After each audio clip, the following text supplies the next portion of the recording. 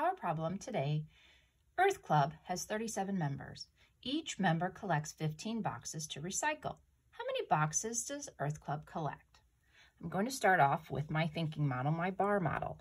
I know that there are 37 members and each of them collects 15 boxes. So I know I've got a bunch of parts there.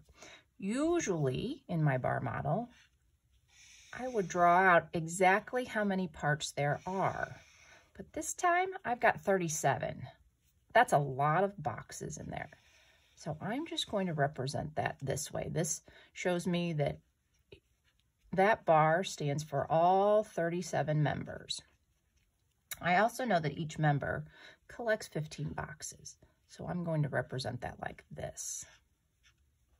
And this just tells me that I know that all 37 of those members each have 15 boxes. And what I want to figure out is how much the whole is. How many boxes did they have all together? So I look at this and I notice that my problem should be 37 multiplied 15 times.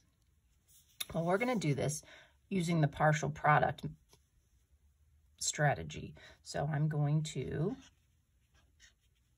set up my problem like this. I'm going to multiply 7 ones times 5 ones, and that's going to give me 35 ones. Now I'm going to take 30 and multiply it 5 times. And I know that 3 tens multiplied 5 times is 15 tens, which gives me a value of 150. Now I've got to remember that this is not just a 1, this is actually a 10. So I've got to take 7 multiplied by 10, and that would be 70. And then I'm going to take 10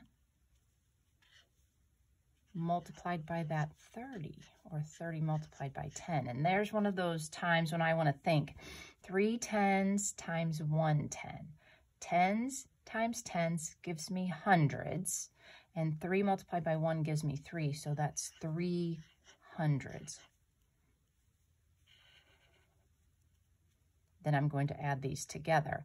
I'm going to put these 150 and 35 together first. That's 185.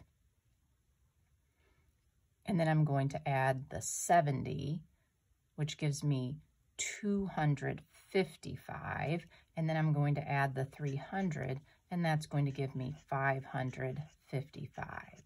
So I know that 35 multiplied by 15 equals 555, and we were trying to find how many boxes. So 555 boxes.